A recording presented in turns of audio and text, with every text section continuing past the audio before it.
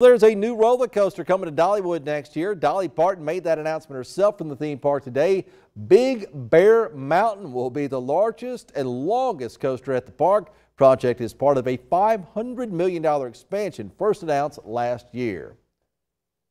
They're saying we're one of the biggest parks in the whole country, and we're excited about that whole thing. We love watching it grow, and when we hear things on the news, how we won this and how we've been nominated as one of the best parks ever, that makes us feel really good.